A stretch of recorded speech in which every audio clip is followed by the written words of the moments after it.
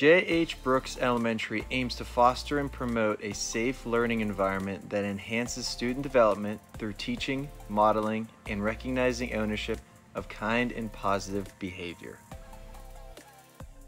Our school-wide expectations are: be safe, be kind, and own your actions.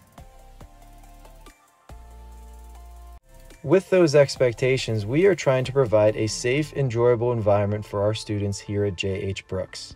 And we have created 6 sections that we feel are areas that we are looking for positive behavior.